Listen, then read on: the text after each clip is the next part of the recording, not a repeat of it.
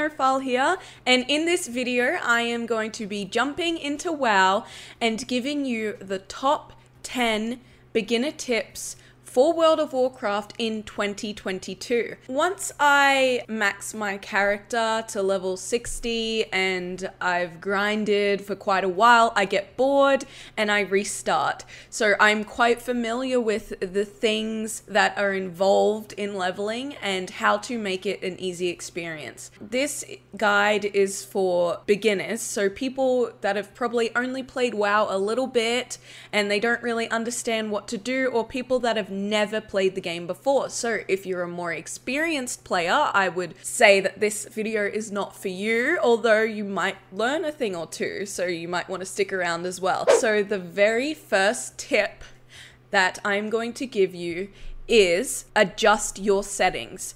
So when you first join the game, you want to adjust the settings because the default settings are kind of ridiculous and not really made for gameplay. So once you're in the game, you want to hit escape and go to interface, because your interface is your UI. So your user interface is everything that's around the screen. So it's the map, these options, your hotbar, the chat, everything like that. That's your interface. And the default interface is terrible. So we're going to want to adjust a few things. So the first thing you want to do is go to controls and turn on auto loot. What auto loot does is when you kill a mob and you click on them, it automatically loots everything that the mob had. If you don't turn this on, you literally have to right click every single piece of loot that the mob has dropped, and it is very tedious and ridiculous. So turn on auto loot to begin with. And then the next thing you're going to want to go into is action bars. So action bars are your hotbars where all your skills and items and things will be. And what you want to do is turn on bottom left bar, bottom right bar, right bar 2, and stack right bars vertically. Always show action bars and show numbers for cooldowns. You want to put everything on. So as you can see, I now have an extra hotbar down here and I have hotbars on the side. This is very helpful to have this extra hotbar to the right, because I put like my items there and skills that I don't use regularly, and then I put more of my aggressive skills over here. This is a very new character. It's only level 22. I think I only played for less than an hour. So there are a lot of other settings that you might want to go through and make sure that it is suitable for your type of gameplay. For example, your mouse sensitivity. In your system settings, you have your sound, your quality, your graphics, everything like that. So my graphics quality is on max, but obviously, if you have an older computer or something like that, you might want to turn it down just so you don't experience lag or anything like that, and you want to adjust your window size. But the main things are the gameplay settings, because I think they're the most important, which are your interface settings. So, you know, your hotbars and your auto loot. So that is my first tip for beginners. The second thing you want to do as a beginner in WoW is set your capital city as your inn. For Horde, this would be Organise, and for Alliance, this would be in Stormwind City. So because I'm a Horde member, I'm obviously in Organise right now, and it's quite busy, as you can see. And what you're going to want to do is find the inn that is closest to this central region, because what this does is throughout your gameplay you will get a hearthstone, and mine is a special Easter hearthstone that I got during the Easter event. So you won't have this one, you'll have a normal one. So what this hearthstone does is it allows you to teleport to the inn that you have set with a 30-minute cooldown. That means during your gameplay, every 30 minutes you could teleport back to your capital city. And this is very important because there are things here that you can't usually access within your leveling zones in your expansions. So for example, I'm leveling in the Legion expansion, and in Dalaran, the main main city, there is no auction house. So I have to teleport back to Orgrimmar every time I want to sell something. And you also have profession trainers here. You can learn your mount speed and flight if you get to that level. So it is just a great idea to set this as your inn as soon as possible, so you can always easily find a way back here. So in Orgrimmar, I am in the Valley of Strength, and as you can see, here is the auction house over here. Then right here is the inn. So if you're a horde, you want to come to this inn next to the auction house and make this inn your home. Except, so that means every time you click your Hearthstone, you are going to teleport back to this area, and then you have easy access to everything, which the main thing in early game as you're leveling is the auction house. That's the way you're going to make money, but I will cover that further in the video. So yes, that is my second tip, and I think it's one of the most important things that you should do as a beginner in WoW. My third tip is to learn a profession straight away. So the second you get into the game, you want to learn a profession. Don't start leveling without one, and I will explain why in a second. So if you're in Orgrimmar, for example, and you don't know how to get to the profession trainers or what profession you want to learn, the first thing you can do is go to the Orgrimmar Grunt. What they do is they direct you around Orgrimmar. So once you click them, and you could choose, for example, I want the auction house, and then I want it in the Valley of Strength because that's where I am. And what they do is they give you some directions, but they're silly, don't read them. It will put a flag on your map and it will direct you to the auction house. So this is a great way to find the profession trainers that you are going to need early game. I am going to explain professions a little bit. So what professions are easy ways to make money in early game. And that is blatantly put, but they are. So for example, a profession might be herbalism. And what herbalism does is it gives you the ability to gather herbs as you're going around the city. You can then couple this with another profession, for example, alchemy, and use the herbs that you gather around when you're leveling to make potions in alchemy and level your alchemy that way. And then you can sell these potions on the auction house. Or if you don't want to bother with alchemy, you could sell the herbs on the auction house to make money in early game. I am going to put on the screen the professions that are best coupled together. So in my example, I used herbalism and alchemy. In herbalism, you collect herbs and you use those herbs to make potions in alchemy. So that's what I mean by professions that are coupled together or complement each other. So I'll put those on the screen, and you want to choose two that go together well. Or if you don't want to, if you want to be a rebel, you can do that too. That's fine. But I highly suggest getting ones that are coupled together because, for example, you can get mining and then you can collect all the ores as you level, and then use those ores in blacksmithing to make gear and then sell that gear. It is so easy to collect things as you go around the world.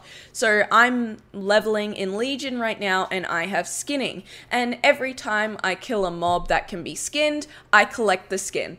And I can use that skin to craft things, or I can sell the skin on the auction house. So another thing I want to mention is the fact that professions are quite complex in that, I mean, every expansion has a different form of that profession. So I'll give you an example. So we're in Orgrimmar, and I've just started and I don't have a profession. So what I'm going to do is go to the Orgrimmar Grunt. I am going to go to Profession Trainer, and I am going to choose Skinning, the one I currently have. Now I've chosen that, it shows me on the map that Skinning is here. So I am going to run there. I've followed the map, and now I am in the place that the Orgrimmar Grunt sent me. And right here is the Skinning Trainer. And so once you click on the trainer, you will be able to click this and learn skinning. Cataclysm skinning you don't want to learn because, like I said, there is a different type of skinning for every expansion. So Cataclysm skinning is for base game only. So that is if you choose to level your skinning in the Outer Worlds. And by that I mean Kalimdor for Horde, or Eastern Kingdoms for Alliance. A lot of people don't do that nowadays because that was the original expansion or base game, as I call it, and a lot of people choose to level in different special expansions like Pandaria, Legion, everything like that. Or if you were first starting and creating your first ever character, you are going to be in the expansion Battle for Azeroth, because that is the first expansion that they put you in when you first start. It is a very fun expansion. I hope you enjoy it. It is in Zandalar. So you are going to be in Zuldazar in the base town. And obviously I haven't played that on this character because I'm leveling in Legion. So I will explain to you now what I mean by expansion specific professions. For example, I'm leveling in Legion. I had to learn Legion skinning. That is because this gives you the ability to skin mobs in the Legion expansion. So if you just learn the base game one, you are not going to be able to skin mobs in Legion. What you want to do is learn Legion skinning. Every expansion hub, you know, the capital city in that expansion, has a trainer that you can learn the specific profession from for that expansion. So for example, in Battle for Azeroth, if you wanted to learn herbalism as your profession, there will be specific Battle for Azeroth trainers in the main area. For Alliance, it is called Kul Tiran herbalism, but for Horde, it is called Zandalari herbalism.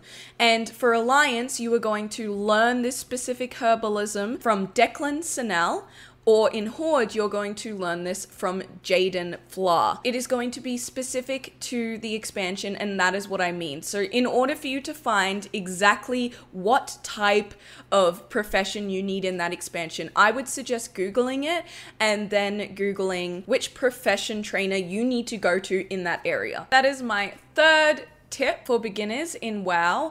And once you get to level 50, I have made some videos on certain Shadowlands professions and how to max them out if you want to check them out. This is a good time for me to show you what the Hearthstone does. Look, I have this very cute one from the Easter event, which actually is on right now. So go get your cute Hearthstone. So it's gonna take me back to the inn in Orgrimmar, see? And then there's a 30-minute cooldown. My fourth tip is to save all crafting regents that you pick up. So a crafting regent, if you look in your inventory, it is in blue writing on the item. You want to save every single one of those that you pick up. I put them in a separate backpack so I don't sell them. You can literally sell every other item unless it is something very special, but keep the crafting regents. The reason I suggest this is because in early game, this is a really good way to make money. So you can go to the Auctioneer, which is very busy at the moment. You can go to sell and then drag your crafting regent into the box. And you can see here that I have 10 stonehide leather. They're only worth 96 silver each. But if I sell them all, I will get 10 gold. So it's easy money. And you are going to get many, many crafting regents. Certain crafting regents are worth keeping and certain crafting regents aren't. If you are right in the beginning, what you can do is go to the Auctioneer and drag them in and see if they're worth keeping. If they're worth like 10 to 40 silver each, I wouldn't say they're worth keeping, but it's up to you. If you want to sell them for extra gold, that's fine. I will cover later in the video an add-on that I suggest having that will give you the ability to see how much crafting regents are worth from your inventory. Then you can decide whether or not to keep them.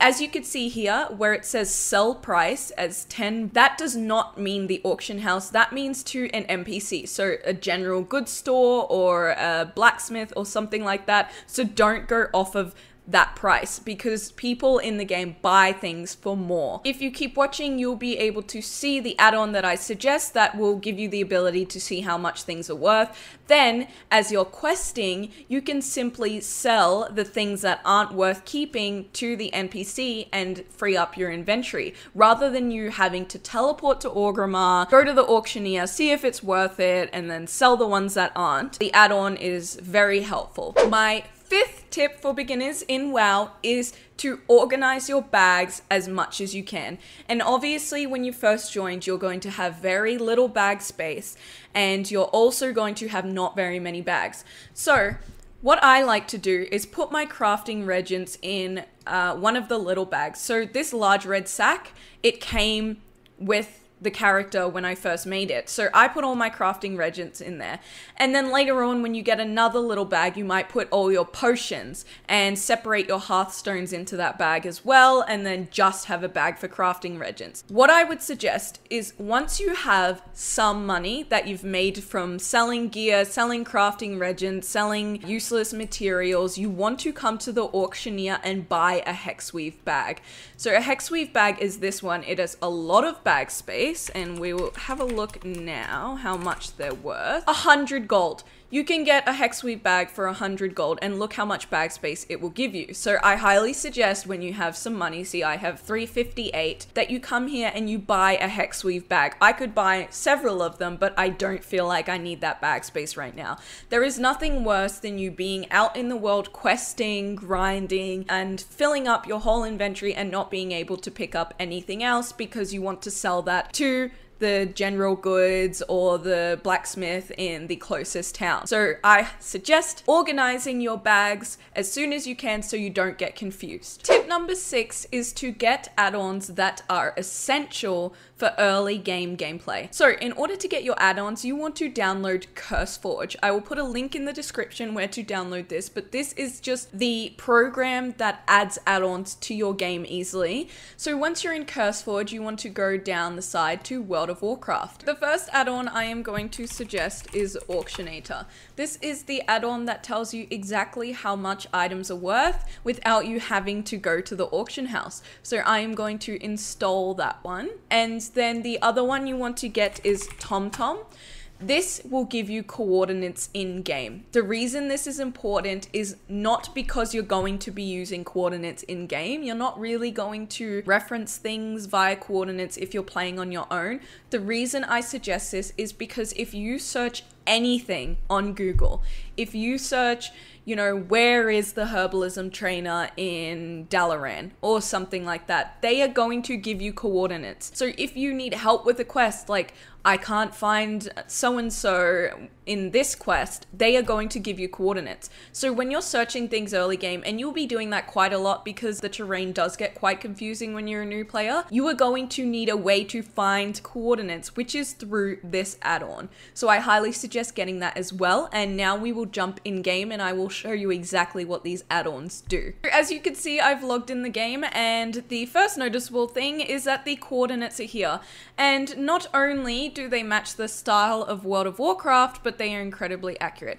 So you want to grab these and just move them somewhere convenient. I'll put them in the top corner, and as you walk around, the coordinates change, and that is going to be very helpful when you're trying to locate things that have been written online, if you're having trouble in a quest or something like that. The next thing I'm going to do is show you the Auctionator add-on. You can see here that there is an extra tab called Auctionator, cancelling and selling. We're not worried about those right now because we're in early game and we're just concerned with questing. As you can see in my inventory now, it says stone, hide, leather. The vendor will buy it. The vendor is an NPC, will buy it for 1, but the auction house will buy it for 96 silver. And if we drag it over, you can see it is worth 96 silver.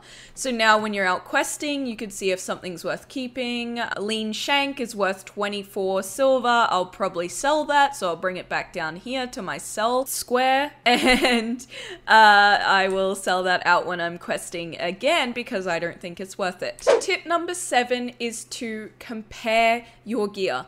As you are questing, you are going to pick up a lot of armor, weapons, accessories, everything. You need to know, is the item that I picked up from this quest better than the item I already have on? And it is very easy to determine that. Currently, I only have a skinning knife in my inventory, but let's see if it's better than my current weapon, which I really hope it's not. You want to hover over the item that you're interested in and then hold shift.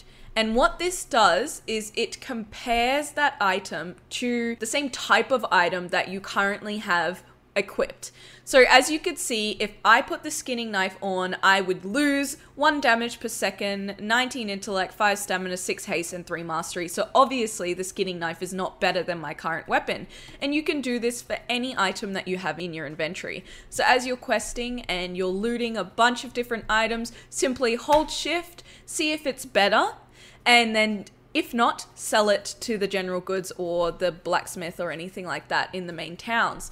An issue you will commonly come across is the fact that the items have very similar stat levels, but they favor different types of stats. So for example, the skinning knife might give me an extra 19 stamina, but take 19 intellect, and then you think, well, which one do I pick then?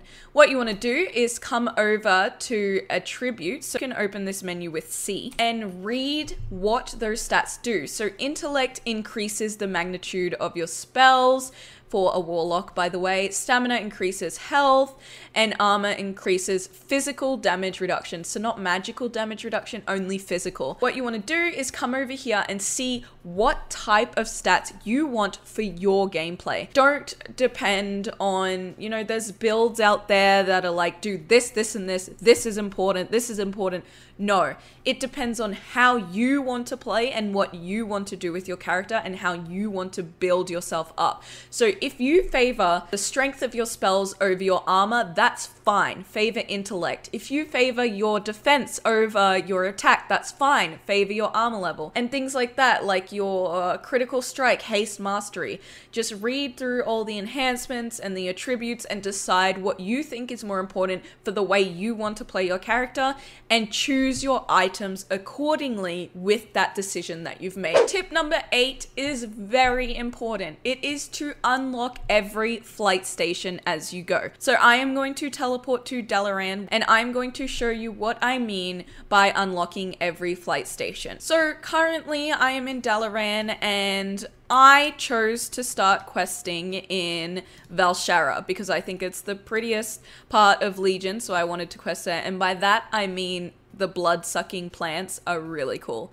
I wouldn't call it pretty, but as you can see, I've explored some of it trying to get to level 22, and what I'm going to do is use the Flight Master in Dalaran to get to Valshara, which is my current questing zone. On the map, the flight stations are denoted by these little boots with wings. As you can see, there's 4 in my area, and I have unlocked all of them. What that means is I am now able to quickly fly between each of these stations by going to a flight master.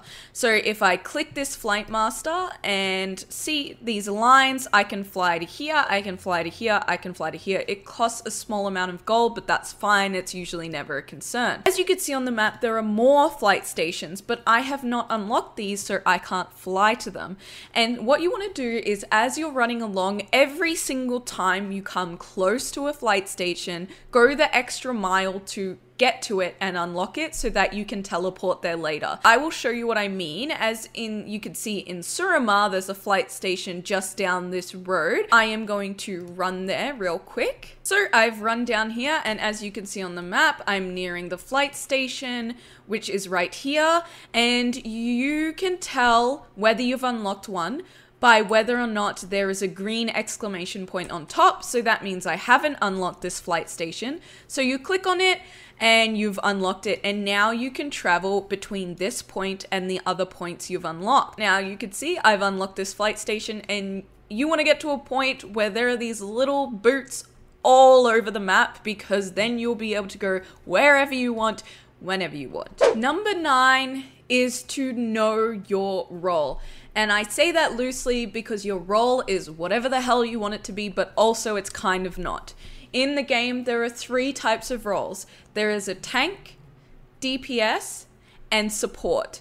So what the tank does is their role is to pull all the mobs and take all the damage. The support role is to heal everyone and keep everyone alive and revive people if they die.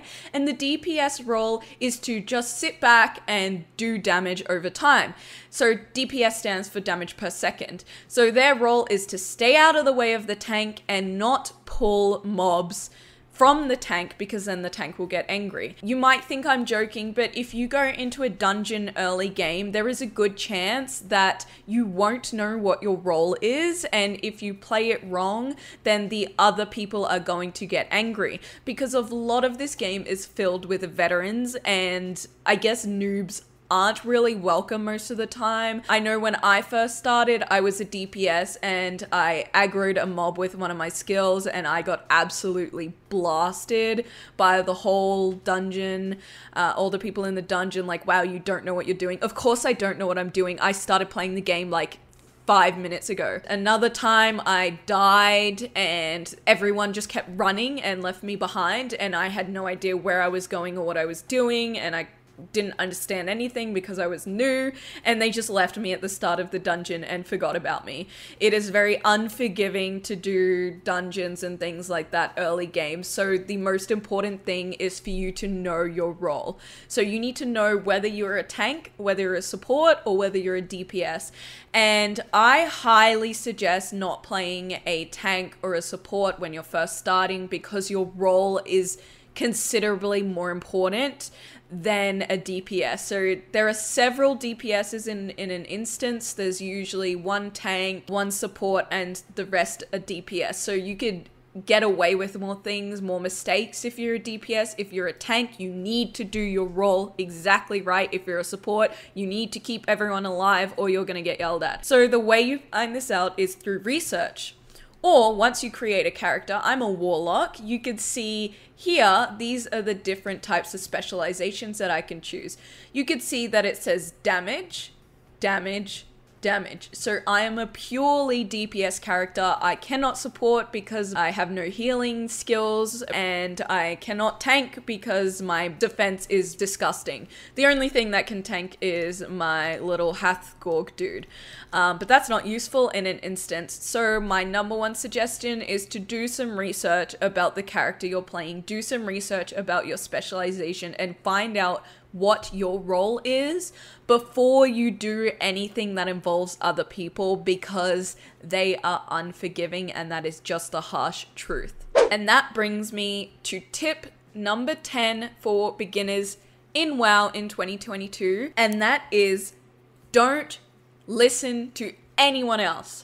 And that carries on from number 9, because people are going to say things to you if you're new. As I said, most of the game is filled with veterans and they assume everyone knows what they're doing, which is not the truth. New people start playing WoW every day. You can't listen to what people say if they're belittling you or bullying you in an instance or something like that, because that can't deter you from enjoying a game that you have paid for and that you're set out to enjoy. Just block out everyone and do whatever the hell you want, because that's the whole point of a game, is enjoying it. It's not about stress. It's not about being bullied. It's about having fun and playing the way you want to play. If by all means you want to be a massive social player, you know, join a guild, do a lot of dungeons, a lot of raids, then you are going to have to go through the harsh truth of not knowing what you're doing to begin with. You can do some research on how to play your character better, or how your character is meant to act in an instance or dungeon or anything like that. But my main takeaway from this whole video is focus on yourself. You are a beginner. Everyone has been a beginner at some point. A lot of people forget the fact that they have been a beginner, but that is just how the world works, and I'm sure you're all aware of that. So that is my very informative video on the top 10 beginner tips for WoW in 2022. If you follow these tips, you will be able to max out. It's basically everything you need to be able to quest comfortably. Obviously, there are a lot of other things like knowing your way around and knowing what people to go to for what things and everything like that, but it will just come to you. If you have this basic foundation, you will be able to learn how to play the game. Just please try to follow the advice that I've given you. And if you've enjoyed the video, of course, please subscribe, leave a like, a comment, any questions or anything. I am very active on this channel as it is brand new, and I'm just trying to help everyone out because I know what it's like to not know what you're doing and not be able to find any good guides out there. So thank you for watching and have an amazing day.